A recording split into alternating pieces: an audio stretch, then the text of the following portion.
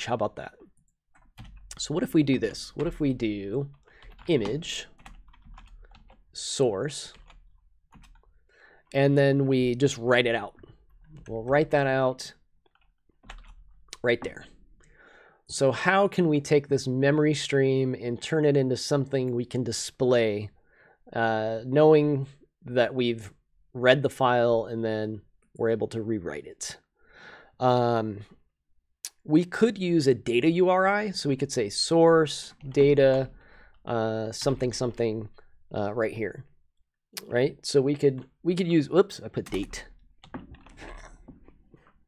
So data URI would actually let us do this. So it'd be something like data image. It'd be the file type.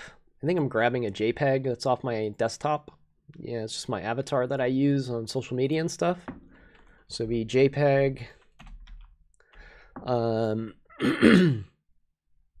And then, let's see, data image URI. Let's just look at the schema for this real quick. So it is data :image / image type base 64, and then comma the data, and then that's it.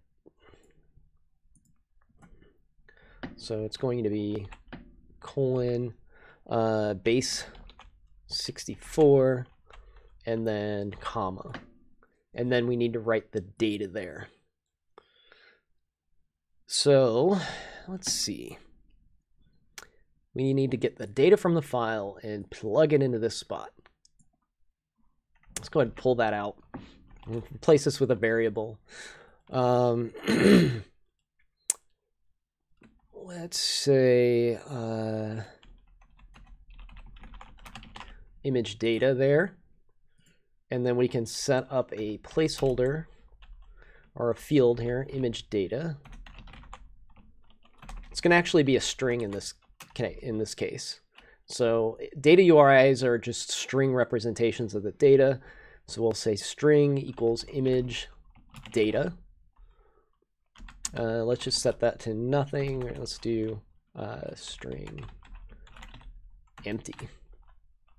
So we'll start with an empty string just in case we want to bind nothing there, just so it doesn't show up.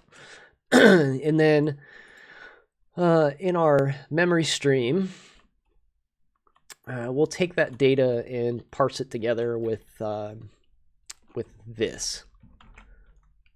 So let me actually comment that.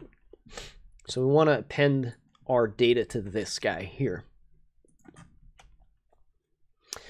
So we could say image data equals, we'll use string interpolation, right?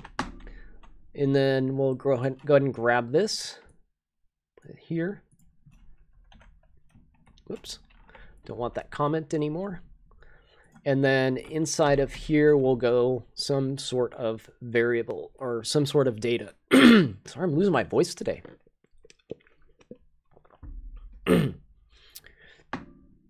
We're going to have to do a conversion here. So we'll say convert.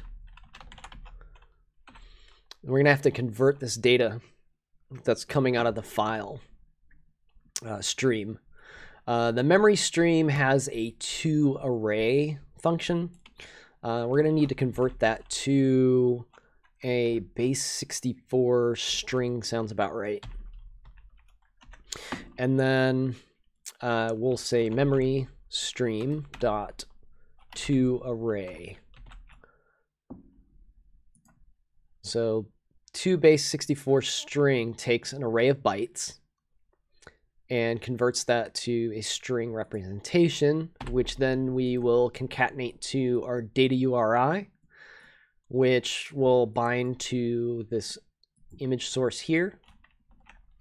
And I believe this is outside of the normal operations for Blazor.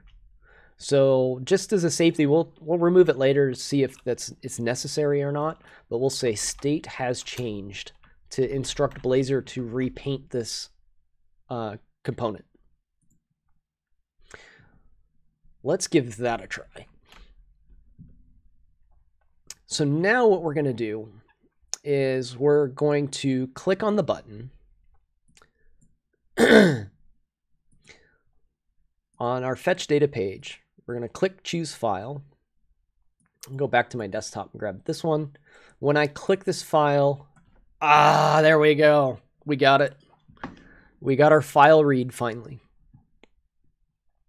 So we're actually making something work. We have data from the file upload. Now we can hit the ground running. Now we can do stuff with this image. We can send this image to Azure Cognitive Services. So this is a big first step in the right direction. We're able to take a file input on the page and get data out of it. So that's that's the first hurdle we have to overcome, and we've done it. So just a little recap. We've got an input button on our page, or input HTML input element on our page. It's of a file type. We've created a reference to it so we can reference it from a JavaScript library that's been abstracted away for us. We're calling the onChange event. So when the file is selected, we're handling an event. When that file upload happens, we actually don't need these arguments anymore. We're not using those. We'll kill some dead code. We'll try turning this back into a task here in a moment. But we're saying async. We're going to read the files out of this input. And then using this memory stream, we're going to take the memory stream and get the byte array inside the memory stream. Thank you, Super Sniper. Big thanks there. Thanks for supporting the stream. I still don't know what exactly I'm going to do with that support, but I'm sure it will go back into the show for better equipment and stuff to make